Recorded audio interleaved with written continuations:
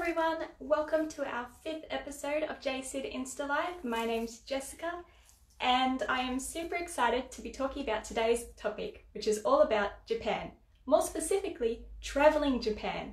And to do that, I'm going to be bringing on our next wonderful guest speaker, Sally Miles from JNTO.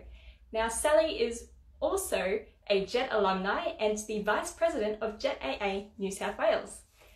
Before we get started, I just want to remind everyone that if you've missed any of our previous episodes, you can always go onto our Instagram profile and view them directly there, or alternatively, you can hop onto our main website, go to the header Information and Culture, and then drop down to our J-Syd InstaLive and scroll through the archives there. Okay, so give me a few moments while I invite Sally on to come talk with us. If you've been following our account, you would have seen a post that we did earlier. She shared some of her, shared some of her wonderful travel adventures with us. Hello, Sally, how are you? Hey, Jess, I'm great. How are you? Yeah, I'm good. Can you hear me okay? I can indeed. And all right for audio on my side? I am actually going to try and turn you up a bit. Sorry, everybody, for my hand being in the way. Is that any better? Okay, that's perfect. Beautiful. I put my phone further away from me today, so... Fair enough. But yeah, so I love your background. Thank you. I'm in the office today. You're in the office today. I'm not. Or I'm in my makeshift office at home, I should say. I know that story. Yeah. I think a lot of us do at this point, but... Yeah. Anyway, so you're in the office, you work for JNTO. Can you tell me a little bit more about what JNTO does? Yeah, I'd love to. Thanks. So JNTO stands for Japan National Tourism Organization. So we are the tourism board that promotes travel to Japan, and our office located in Sydney looks after Australia and New Zealand. So when you see ads that are promoting Japan, sometimes they'll be done by our partners and we're not involved, and we love to see that because we love seeing anyone promote Japan, but sometimes you'll see ones that are from us. So if you ever see the JNTO logo or the Japan Endless Discovery logo with the little red sun and the sakura on it, that's JNTO. So those are JNTO ads. So basically, our job, my job, is just to make everyone want to go to Japan. It's a pretty great job. And yeah, I've got it pretty easy, to be honest. You know, who doesn't love Japan? Who doesn't want to go to Japan? No, that's definitely true. I think a lot of people really love Japan. I love Japan. You love Japan. Exactly. Actually, so, and we want to share that. Yeah, and one of the big things that JNTO specifically is really trying to do is promote not just Japan, but especially regional Japan. So I know that's something very dear to your heart. It's very dear to my heart. We want to get people to go not just to the amazing places like Tokyo and Kyoto and Mount Fuji. Like, those are fantastic. I definitely think people should visit those places, but also check out places that people don't visit as much, like Shizuoka or Akita or Okinawa, and that's a big part of what we're trying to do as well. Yeah, no, that's fantastic to hear. There's so many great places in Japan outside of the big cities that most people are familiar with, and it's awesome to hear that JNTO is promoting regional Japan as well. Exactly. Yeah.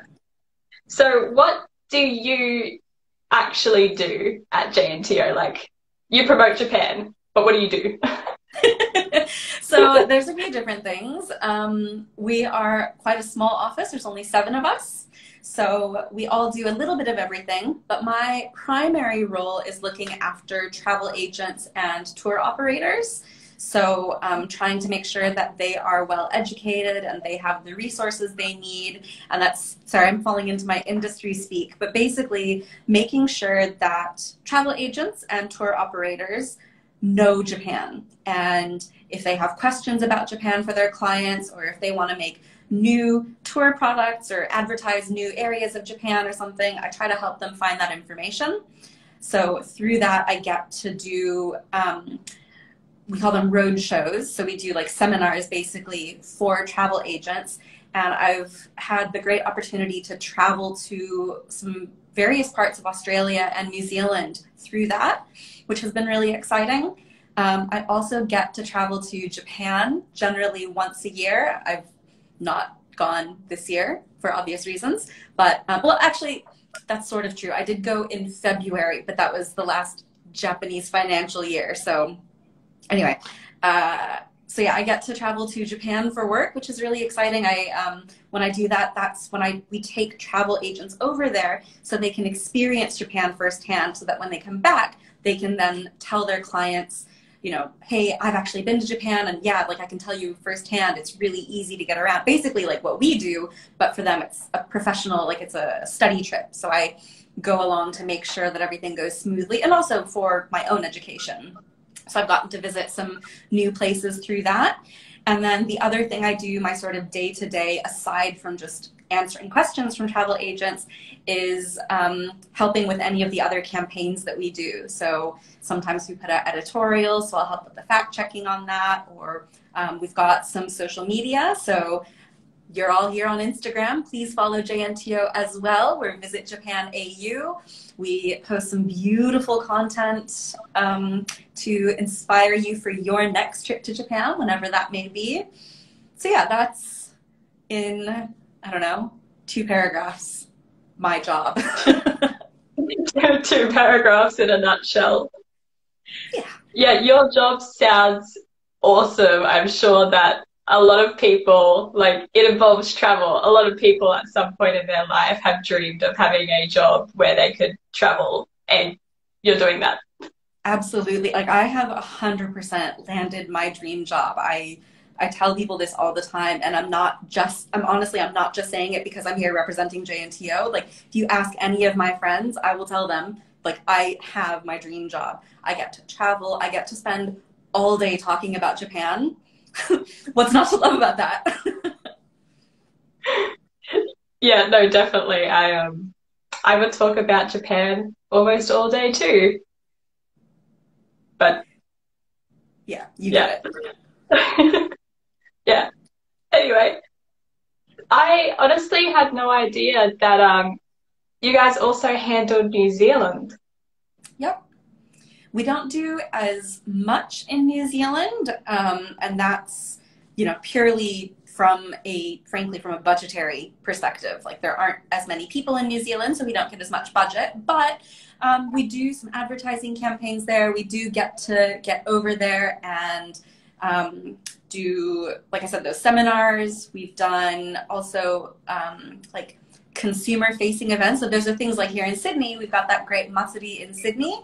JNTO, as Visit Japan, usually takes out a booth there, and our office will also take out booths in the festivals in New Zealand as well, so like Wellington and Auckland and Christchurch.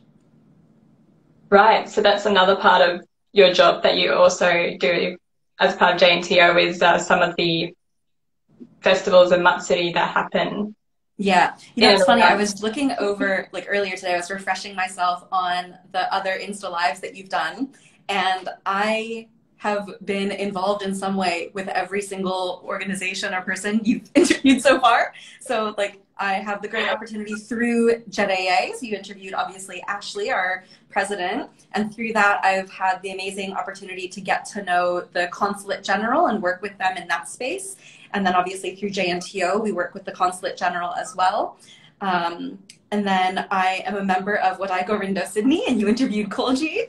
And then you also interviewed Smash. And through JNTO, I've had the opportunity to actually work at a booth at Smash. So those of you who saw the banner for this, where I have the takoyaki head thing, I can't remember the English word for it, the kaburimono, that's from when I worked at Smash. So you've just like combined everything that I do into my lead-in. Thanks. Okay, well, that was completely coincidental. But it does go to show you how linked we all are once you're a part of that sort of Japan family here in Australia and I guess New Zealand as well. That's right. We are all Absolutely. linked. Yeah. But yeah. So you're a part of JNTO Sydney as well. Yep. When did you first start playing taiko? So I started in Japan. The first time I saw taiko was in university. So I'm from the States, as you may have picked up from the accent. And in university, one of my friends was on the taiko team at our school, and she had been doing it since high school. So I saw her play, and I thought, this is amazing, but there's no way I can do this because I have no natural musical talent or sense of rhythm. But then when I did JET, my assistant principal at the high school where I was teaching asked if I was interested in taiko. And I said, well, yes, I'm interested in it. And he said, come practice. My friend has a team. You should come try it. And on the first night I went to the practice, the instructor said, all right, we practice on Mondays and Wednesdays for an hour and a half, and you'll come every week. And okay, yeah, sure. This is not going to go well, but why not? And gosh, it's nearly, in fact, it's over 10 years now that I've been doing it. So. Wow. Yeah, so you've been a part of taiko for a long time. I have, yeah. It's a part of me. I can't imagine living somewhere that doesn't have a taiko team and not getting to be a part of it. Well, maybe if you ever did live somewhere where there's no taiko team, you'd have to create your own. I'm not sure I have the skill to instruct, but maybe I can work to just find other like-minded people and find someone else in the community who can instruct, and maybe that could work. Maybe. But yeah, so you said that you're from the States, which potentially not everyone is familiar with that because you're living and working in Australia. Yeah. So I joined JET from the States. I was born and raised in the US, and I heard about, I'm going to go on a bit of a little storytelling spree here, so bear with me. I will answer your question to get back around to this. But so I was born and raised in the States, and when I was in university, I did a study abroad in Kyoto. And while I was there, one of my uni friends who had graduated 2 years before me, did the JET program. And she was in Japan on JET while I was studying abroad. So she was like, hey, come hang out with me. I'll tell you about this thing I'm doing. So that's how I found out about it. And that's why I decided to apply. So then I did the JET program as a participant from the States, and I was there for 4 years. While I was there, I started dating my now husband, who I had met online. That's a whole long story for another time, because that's not directly Japan related, except for this bit where we started dating while I lived in Japan. And he's from Sydney. So after a couple of years of dating, he proposed, and I moved over here. Ah, that's so romantic. It's a pretty cute, it's a long story, but I do feel that it's quite a cute story. But then it's my story, so I'm a bit biased. I don't know. I feel like it's a pretty cute story. And it just goes to show how global everything is now that you grew up in the States and then you went to Japan and met the love of your life in Japan, and now you're here in Australia. Exactly. And it's also like, I want to use that as a little plug for JETAA as well. Because like, as you said in the intro, I am the vice president of JETAA New South Wales, who I've been involved with for what, five years now. But I'm not from New South Wales, but I do live here. So that's why I am very much a part of the JETAA New South Wales community. So for anyone who might be watching, if they're from Sydney, but they've decided to move somewhere else, seek out other like-minded organizations. If you were a JET participant, or if you're thinking of JET, but you don't know if you'll have friends after, JETAA is an awesome way to connect with other people who are passionate about Japan. Yeah, so that's awesome advice. I'm just going to jump in. I'm not the only one who thinks that your story is cute. I can see that we've got a few comments of other people saying that it's romantic or giving, oh. Yay, thank you. Just so you know. But yeah, so you moved to Australia. How did you first start working at JNTO? How did you land your dream job? I got incredibly lucky because I was not actually looking for work when this position came up. I was contacted by a recruiter who had been appointed by JNTO, who found my profile on Seek or Indeed. I think it was Seek.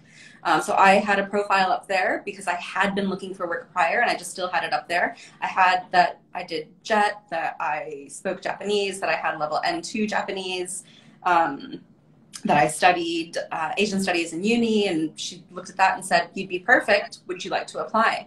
And initially I actually said no, because I wasn't looking for another job, and because where I was working at the time, it was coming into their busiest season, so I didn't want to leave them put out. But I spoke to my supervisor and I said, look, here was this, I got approached for this. I don't know, do you think I should try? And she said, look, give it a try. This sounds like something up your alley. You might not even get it, and then you get to stay with us and we get to keep you. But if you do get it, then that's something you consider then. So I was really lucky to have an awesome supervisor who could support me that way. So I decided to give it a try. And when they interviewed me, after the interview, I was like, I have to have this job. Like, I'm going to feel so bad for leaving my current job, but my manager has given me her blessing, and like, I have to have this. So I like researched the, what should you do to follow up on an interview? And so I sent a letter to the directors at JNTO through the recruiter, because she said that's, because you came through me, the letter should come through me. But then I also found the interview was also with some of the local staff in the office. So I found them on LinkedIn, or maybe it was Facebook at the time, because they were also JETAA members. So we had like mutual friends, and I sent them a message just to say, look, I really appreciate the opportunity to interview. I'm really excited about this. And luckily they picked me. So for people who are looking for a job, looking for a career, just open for opportunities, I cannot speak highly enough about making sure that if you are looking for work, you have an active profile on sites like Seek and Indeed, and that you do reach out to recruiters as well. Like, you won't always find the job you want through a recruiter, but it's in their interest to give you a good job as well. Like, if they place a good candidate for that company's going to trust them. So I think, trying lots of different channels, if you are looking for a job, is a great way to do it. And if you have done JET, or if you've studied abroad in Japan and you want to work in some capacity with Japan, definitely make sure you include that on, any of your resume or your profile. But even if you did that and you don't want to work in Japan related stuff, a lot of those skills are super transferable. And I know that's something Ashley spoke about as well. But like, working at JNTO now, my only background that qualifies me for JNTO is that I speak Japanese. I lived and worked in Japan, so I know what it's like to work for a Japanese organization, and I've done a lot of travel. And that's it. But that doesn't really directly relate to my day-to-day. I don't have any background in marketing. I don't have any background in the travel industry. But because I'm passionate about Japan, and because as a teacher, I did public speaking, and a big part of my role is giving presentations and doing trainings and teaching, they saw that those skills would be really useful for what I do. And I definitely think that they have been useful. Like, JET was a huge jumping stone for me to be able to do this.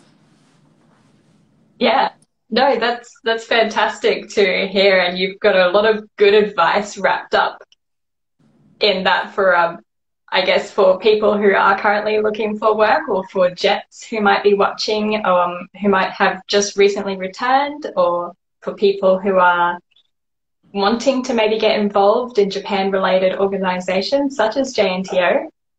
Yeah, that's really awesome advice. I did want to ask, so you said that you speak Japanese, you have an N2 Yep. level. Do you feel like that's necessary for everybody who is looking for a Japan-related job? Not everybody. I think it depends on what kind of organization you want to work for and what kind of role you want to be in. So, for instance, I know that JNTO offices around the world, many of the local staff do speak Japanese, but it's not a requirement in all of them. For the Sydney office, it is a requirement, and there's a whole slew of reasons for that, but basically it depends on the office and where they are. For other Japanese organizations, such as, you know, the Consulate-General or Japan Foundation or Claire, things like that, I can't speak to those as I've not worked for those organizations, but I would imagine it probably depends on how big the organization is, how much you have to do with Japanese-speaking superiors and stakeholders. So like my day-to-day in the office is about 50-50 Japanese and English, because half of our staff, 3 out of 7 of our staff are Japanese. So while they do speak English, we do speak a lot of Japanese. I also liaise with our head office in Japan, with our partners in Japan, things like hotels and theme parks and things like that. So I've got to be able to communicate with them. If people want to get into Japan-related stuff but are maybe a bit more open, things like, you know, working in the travel industry or maybe in Japanese culture-related things, like, you don't necessarily have to speak Japanese. I don't think that's the case at all. I know plenty of people who are very passionate about Japan and who are great proponents of Japan who don't speak Japanese, who work in Japan-related jobs. They, frankly speaking, would not be able to work at JNTO Sydney because of that, but they might be able to work at, for instance, I don't know, JNTO Rome or something, you know, like, who knows? It just depends. Yeah, no, I'm sure that's good news for some people who are really passionate about Japan and want to be involved in Japan in some way, you know, as their dream job, but are maybe a little bit worried that their Japanese skills are not going to allow them to do that. Yeah, I don't think that's the case. I think, I think if you are positive that you want to work in something that does have to do with Japan, I think some Japanese study would certainly go a long way, if nothing else, to show that future employer just how interested and how dedicated you are. But the level of Japanese required for a given job will very much depend on what the expectations are for you in that role. Like, for example, it's entirely feasible that at some point in the future, or some point in the past for that matter, that in our office, as like a local staff whose main role might be to work with consumers and answer all the questions from Australians who want to know about, you know, advice for their travel to Japan, if really, you know, 90 to 100% of their day-to-day is working with English speakers, it's feasible that they might not need any Japanese language. In our case, it doesn't work that way because of how many, you know, broad things we do, but I think there's definitely possibilities for that. But I do think that being bilingual, or at least having some level of another language, is going to be increasingly important going forward. Yeah, absolutely. I agree with that. Did you get your N2 in Japan? I did, yeah. So I started studying Japanese in uni, which surprises a lot of people because I'm half Japanese and my mom was born and raised in Japan. So I'm fully half Japanese, half American, Caucasian American, and I grew up not speaking Japanese. Apparently, I was actually talking to my aunts about this last year. Apparently when I was little, I did speak a little bit, like just picked it up while I was there, but I forgot all of it by the time I was in like junior high or high school. So yeah, come high school, I thought I wanted to try learning.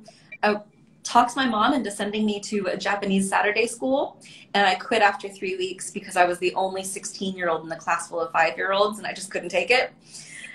But uni was the perfect place to start because I could start with other people my age who were at the same level as me.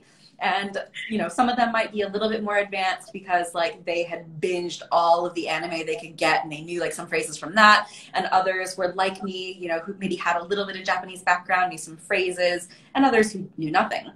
So yeah, so I started in uni. I studied Japanese for all 4 years of my university degree.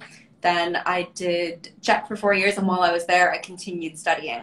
And I took N1, and I didn't pass. And I thought, you know what?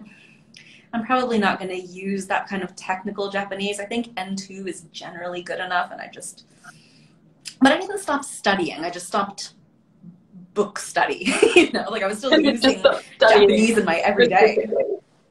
For the N1. Yeah, exactly. I'm in the exact same boat as you. Another person who is watching us has said same, so they resonate with your story there, starting their studies later in life. I feel that as well, having started in university and then continuing on JET, continuing to study. I grabbed my N2 while I was in Japan as well. Tried for the N1 and unfortunately failed, but you know, maybe one day. Maybe one day. But yeah, so can you tell me a little bit more about your time on JET, like specifically? Yeah, so I did JET from 2009 to 2013, so I was there for 4 years, and I was an ALT, so assistant language teacher, an English teacher, in Shizuoka Prefecture, in a little town called Kanaya. And I find that with Japanese people, 80 to 90% of them don't know Kanaya, but the last 10 to 20 do, because it's a station on the old Tokaido that connected Tokyo to Kyoto, and it's got one of the oldest SL steam locomotives in Japan. That's quite a hot spot for, you know, the train lovers. So there are some people who do know it, but aside from that, most people don't.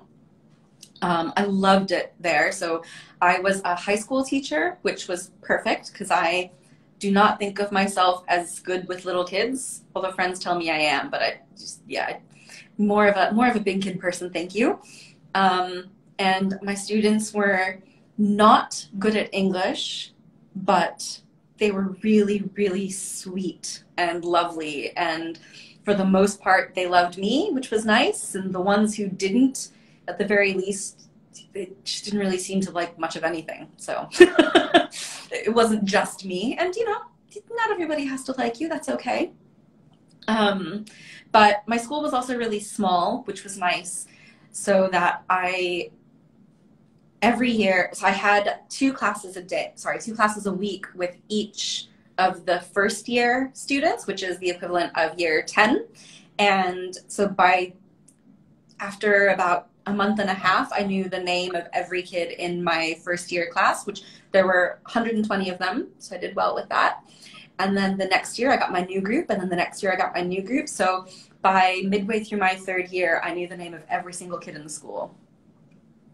Well, you're doing a lot better than me. I'm terrible with names, and I can hardly remember probably 10, 15. And I'm still in touch with some of them, which I really love. So I am gonna give you some pictures if you don't mind putting some more up. I know you did a post of some of my travels through Japan through JNTO this week, but I've got some more that I want to share because I've done so much travel in Japan and I want to push that JET connection a little bit more. So yeah. I've got some pictures of some of my old students who I still see when I go back to Japan, and I still talk to one of them the other night. So like, when you spoke to Ashley a few weeks ago, she mentioned that we do the hump day with JETAA, the Wednesday night drinks. And yeah. At the time, we were doing that every week on Zoom, and now we're doing it fortnightly. And one of my old students actually joined this week. Like, he came on and he chatted with us, and he struggled a bit, but he had a really good time, and he was able to follow most of it. And like, not only is that so like heartwarming for me as an ex-teacher that like I still have this connection with him, but also that he has worked to maintain his English to that level. Like that is something that like, I don't want to be a teacher, but that sense of accomplishment, I can understand why people do want to be a teacher and like why it's so important to have good teachers that can inspire you that way. So I like to think that I was one of those. I think you definitely were. If your students is the living proof. But yeah, oh my goodness, that's also such a heartwarming story. I feel like your conversation has been filled with them. But yeah. So I know that we are running a little bit close to time. However, do you have a little bit of time to talk with me about some of your travels? Absolutely. Like, Absolutely. that's like asking a little kid, would you like some ice cream? Yes, absolutely. Yeah. There's no way I was going to say no to that. Okay, well, in that case, where have you been? Or is that too many to name by this point in Japan? It is too many to name. Okay. Yeah. How about we rein this in? What about your top 5? Oh, okay. 5 I Can you can give us a do. top 5? Yeah, I like that. So obviously Shizuoka is way up there, because not only did I live there, but it's a beautiful place. It's great because it shows it's a slower side of Japan. You know, it's just a bit more chill, and it's got everything. It's got mountains, it's got tea fields, it's got rivers, it's got ocean. You can go surfing in Shizuoka, you can go hiking in Shizuoka. There's a place where you can do archery in a volcanic crater. There's a theme park with roller coasters.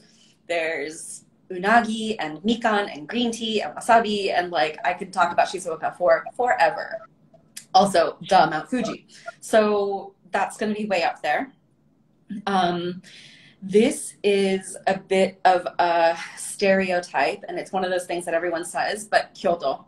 And that's not just because it's a beautiful city, but I feel like on my study abroad, I went to Doshisha University in Kyoto, and living in Kyoto and getting to explore the quieter sides of the city and not just the key tourist sites, which are great, but now we're, you know, getting increasingly crowded. But getting to explore those quieter bits, I really enjoyed. And that's obviously something you can do in so many different parts of Japan, but just having lived there, that's one thing. I am not going to say Osaka as much as I want to, because that's where my family is from, but the JNTO side of me is pushing me to pick more regional areas, and Kyoto's already been ticked off. So I've got Kyoto and Shizuoka. Kanazawa. Okay, well, Osaka's a sneaky 6. Okay, deal. Kanazawa, which is, you know, getting more and more well known, but is still, it's still kind of like a quieter alternative to Kyoto. It's got a lot of that Kyoto feel, but it's smaller, it's quieter. There's a castle, there's a Japanese garden, there's gold leaf crafts, there's the tea house district, there's a ninja temple. It's amazing. Yeah, that sounds like it's got everything you want to see. Yeah. That's 3. Number 4 will be Okinawa. And I have trouble narrowing it down because I've only actually been to 2 parts of Okinawa. So I've been to Okinawa main island, like Naha and surrounds. And then I've been to Ishigaki and Iriomote. And I loved Ishigaki and Iriomote for the quietness of them. You know, they're really for people who want to do like the swimming and the hiking and the just chilling out, like not, you know, going to a different sightseeing spot every day. That's awesome. But if you want the quiet bit of holiday after that, I would say like Ishigaki, Iriomote for sure. Yeah, so that's like the stereotypical vacation where you would picture yourself chilling on beaches and yeah. But then like also with a lot of that like traditional Ryukyu culture, you know, the traditional Okinawan culture, which is quite different to the mainland Japanese culture. It is. It is. I actually did my study abroad in Okinawa, so. Nice. That's awesome. Yeah. All right, number 5. So I see someone watching has suggested Kagoshima, and I do like Kagoshima, but I feel like this requires a drum roll. Oh, this one's a really hard one. Like the the last one in my top 5. There's a lot of pressure on this. Well, we've already got number 6, Osaka, so we just need to fill in the gap.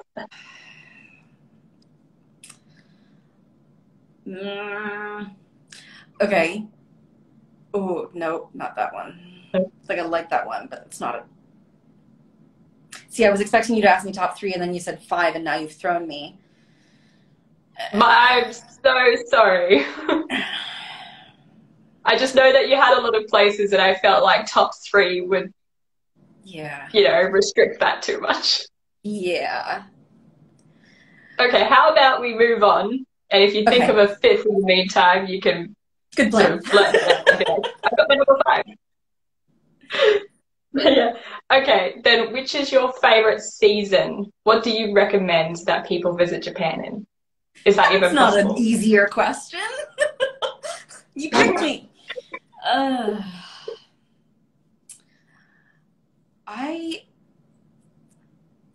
am 50-50 between summer and autumn. Oh, and summer. Part of that is because the contrarian in me does not want to pick spring because everyone says spring. And I don't like being cold, so winter's obviously not it. The issue is the humidity. I don't like humidity, but somehow in Japan it is kind of tolerable. And especially if you go to places like Hokkaido where, you know, it's not as humid, or to Okinawa where like you're by the ocean, it's going to be humid anyway. So plus like all the summer festivals and like the street food, like I can't go past that. But autumn is great because it's just a little bit more comfortable. Plus like the autumn leaves are gorgeous. Okay, you know what? Number 5 is Nagoya surrounds.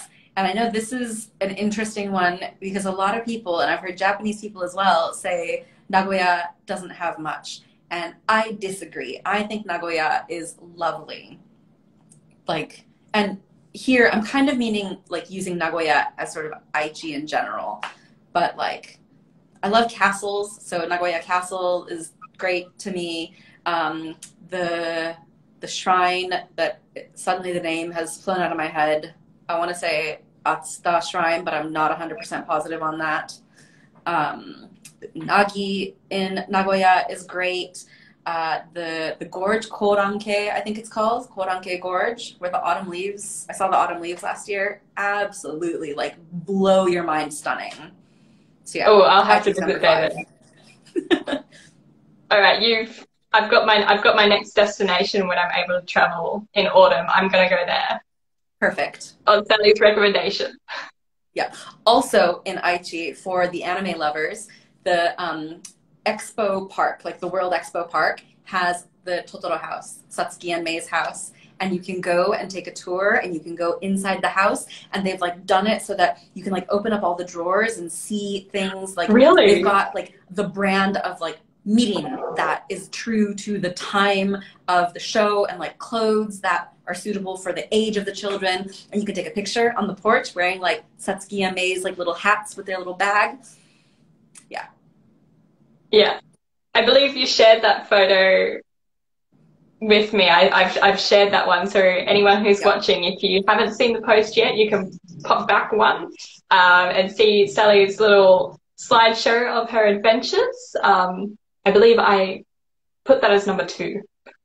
Sounds about right. In your slideshow. I could be lying. I apologize, everyone, if it's number 3, but it's towards the front. It was such a cute picture. But yes. Anyway, I think I'm going to have to start wrapping it up. Is there anything that you would like to say at the very end? Again, like I cannot speak highly enough about for careers, like having your profile out there, reaching out to recruiters and to companies directly.